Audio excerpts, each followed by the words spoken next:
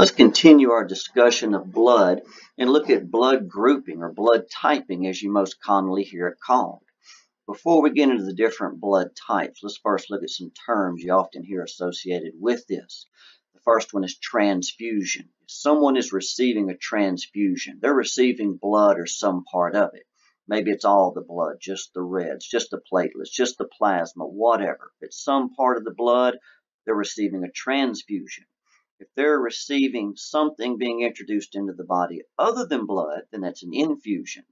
So most people have undoubtedly had lots of infusions before, but of course transfusions probably not. But when we talk about blood grouping or blood typing, we always want to look at two different things, antigens, and right down here you see antibodies. Now the antigens in this case are going to be proteins found on the surface of red blood cells. That's how our red blood cells are identified. When you get into other chapters, like on the lymphatic system, you're going to see that antigens take on a very different meaning. But in this chapter here, when you hear antigens, you think about proteins on the surface of the red blood cells. This is how we've identified the different red blood cell types that you'll hear about. Floating around in the plasma part of the blood will be antibodies. We'll see where these antibodies come from, different types of white blood cells. They're called actually B plasma cells. We'll see that in another chapter. But whenever you look at the antigens in somebody's blood type, you'll see that the antibodies they possess never match up.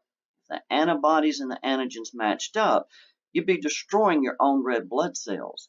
Because if those antibodies ever find the protein that they're particular to, they'll destroy those cells. In this case, that would cause a lysing or a rupturing of those red blood cells. So obviously, you don't want to be destroying your own red blood cells. And these antibodies aren't always there. They're going to come about later in your life, not too long after you've been born, after you get exposed to the antigens. That doesn't mean you're getting exposed to somebody else's red blood cells, because these proteins can be found in other places, like bacteria, food, or whatever.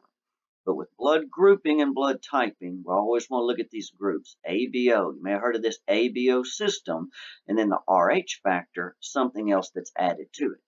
So look at these major blood types. There's somewhere around 35 blood types known worldwide, but most everybody's going to fall into the type A, B, AB, or O.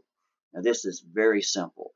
If someone has type A blood, it's because their red blood cells have the A antigen proteins on their surface.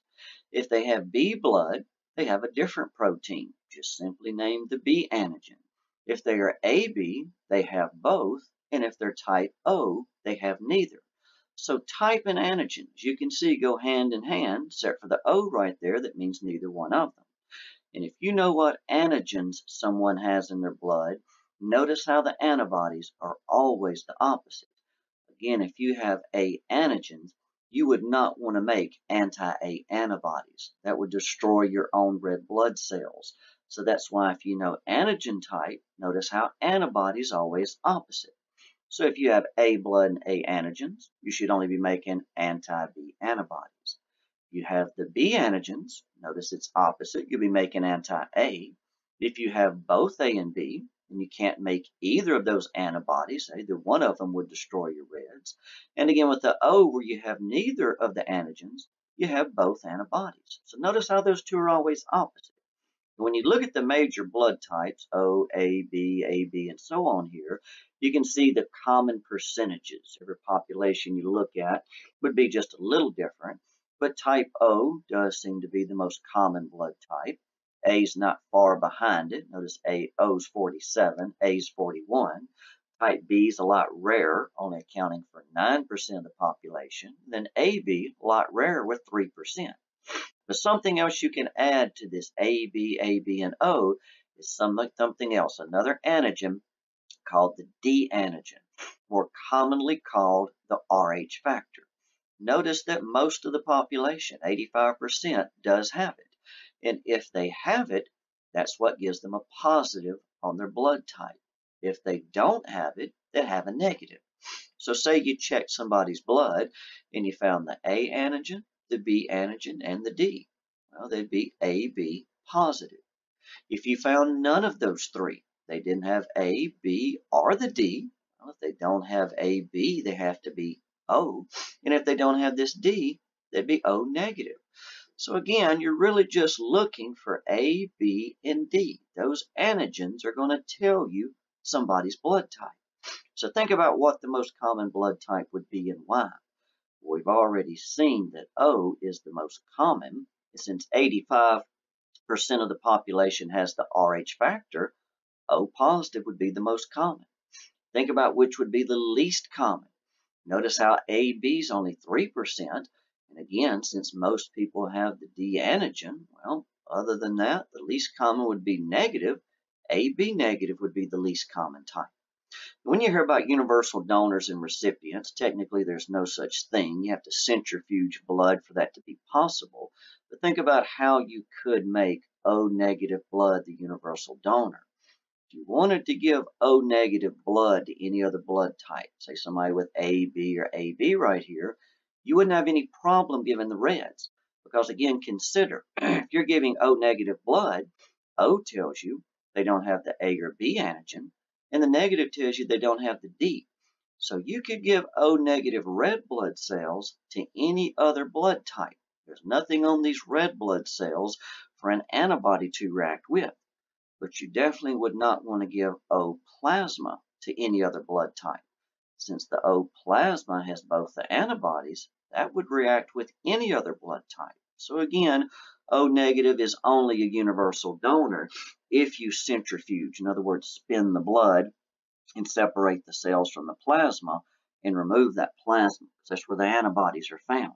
If you think about a universal recipient, we'll think about AB positive. If they're AB positive, well, now they're the opposite of O negative. They have the AB and the D antigen.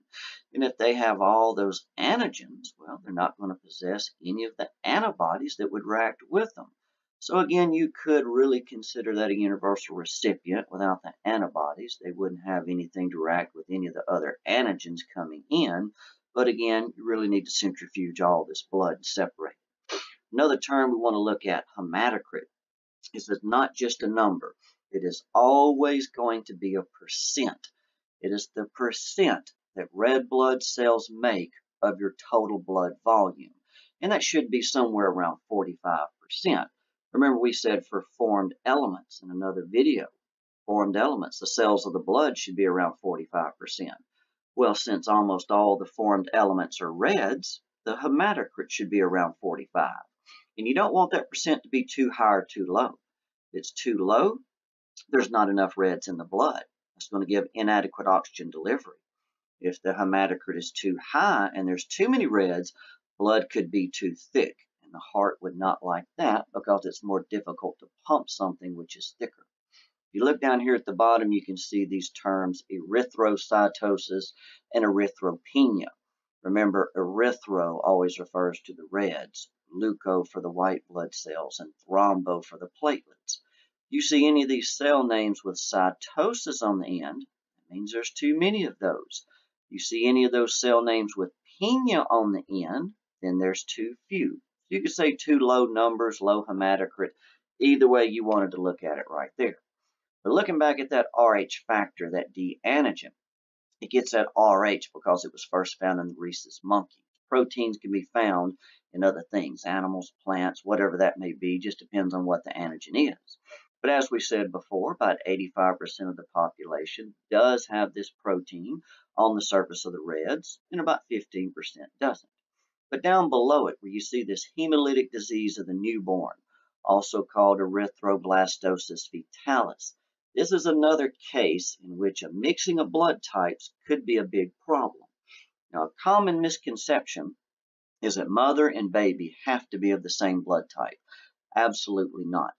There is a barrier called the placenta that keeps those blood cells separated. Now, ordinarily, there's not any mixing of the blood cells. Other things in the blood obviously do, but not the cells.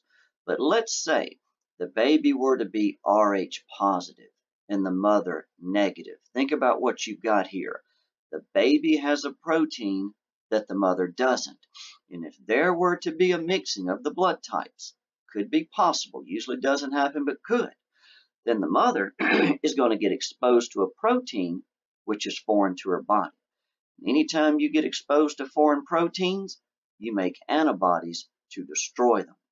So if the baby, it's not the opposite, but when the baby has a protein that the mother doesn't, right? Baby's positive, mother's negative. If there were a mixing of the blood types, she'd make antibodies. And those antibodies can cross that placental barrier. They would cross that barrier over to the baby's blood, destroy the baby's red blood cells, and could even cause death right there. But if this were to be at risk, there's a nice little drug called Rogam, which can prevent this from happening. So hemolytic disease, the newborn, just another time in which there could possibly be mixing of the blood types. So there's your information on your blood typing.